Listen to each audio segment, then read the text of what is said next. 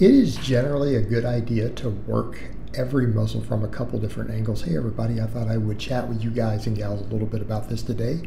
Now this is something that people who've been training a long time usually realize, even in spite of minimalist things that are out there. And I want to be clear, people can absolutely do minimalism and still get pretty good results. In fact, we could make the case for training minimalism being able to give people possibly up to 90% of their potential gains while spending very, very little time in the gym. So there are definitely demographics of people who do well on training minimalism. People who really and truly only have 30, 40 minutes 3 times a week to hit the gym.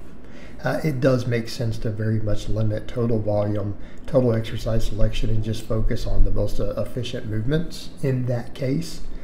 And so again, I do want to be clear, there is a case for that, and I'm not saying a person can't get pretty good results really only doing 5 or 6 exercises. It can absolutely be done.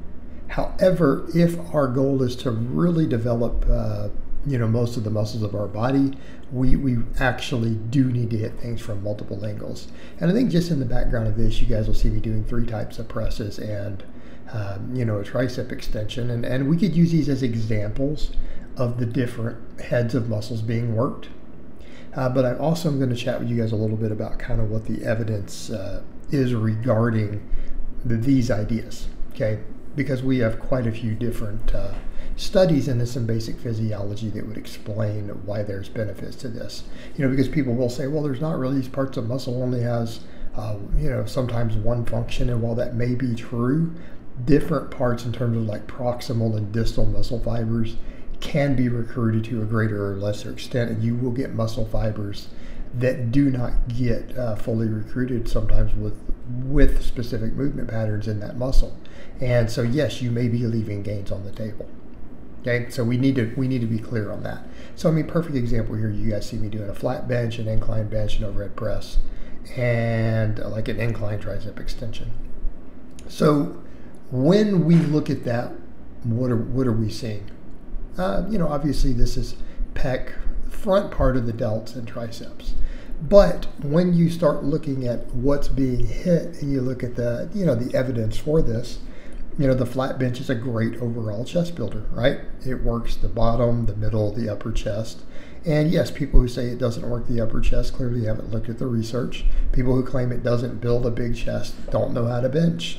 They simply do not know how to bench.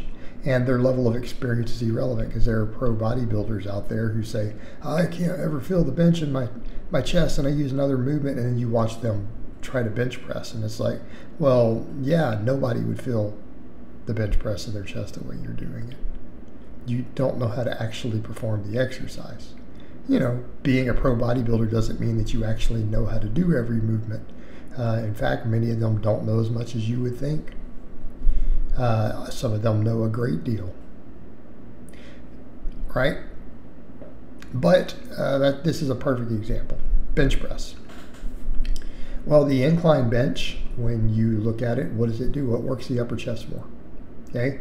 And we need to be clear that it creates a deeper stretch on the pecs. It definitely for the upper pec, maybe not always for the lower pectorals, but we get into a deeper lengthened position, okay?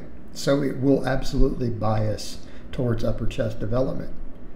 Again, we have data on this in the lab, okay?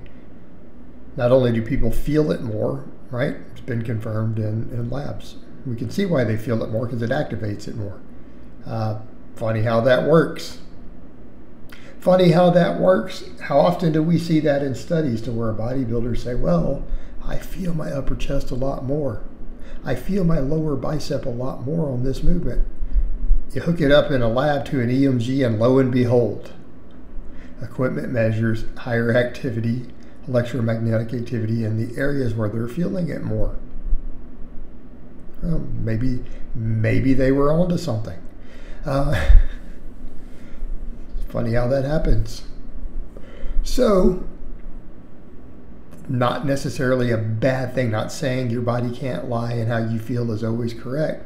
But, stuff like that, it sometimes is pretty accurate. So you have that, so then it's obviously going to work the upper chest more. And it's also going to be enough of a different angle that you're going to have some unique fibers. Then you throw in an overhead press. Well, a little more total shoulder, a little less chest, but a lot of the overlap is there. But again, a different movement pattern, different fibers in the shoulders are going to be hit. Okay, back, it's a really good combination. A lot of people, if they're really trying to develop the upper chest and delts, doing both an incline and an overhead press does make sense throughout their training week. Okay, makes absolute sense. All right, but then you see me in there doing a tricep extension. Well, people would say, well, don't the presses hit triceps? Yes, absolutely. Back bench press is pretty good tricep builder in the lab, but not the entire tricep. Mostly the lateral head. Extensions like I did there hit the long head harder.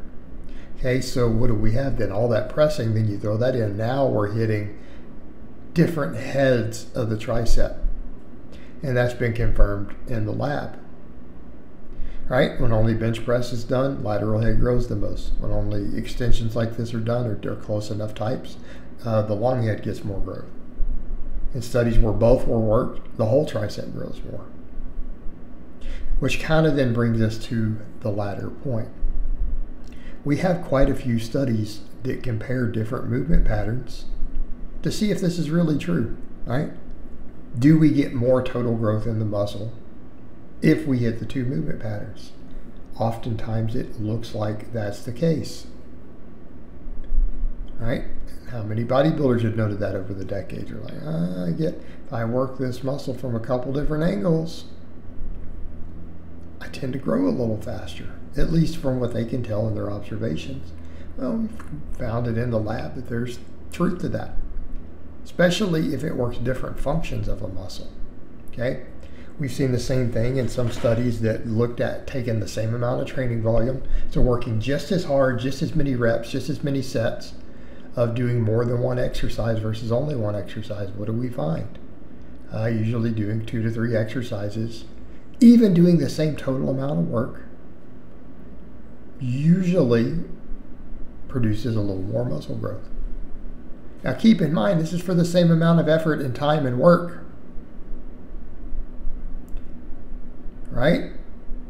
If you're going to do 10 sets per week, spreading it out over 2 to 3 exercises usually seems to cause more growth. And it makes sense when we look at the studies that show activation or even muscle growth.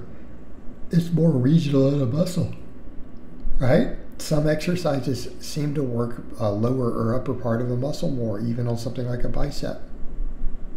So it would make sense that combining them together gives a greater overall benefit. All right, guys, but that's really all I have to say on that today. I hope it's been informative, and I'll talk to you guys and gals next time.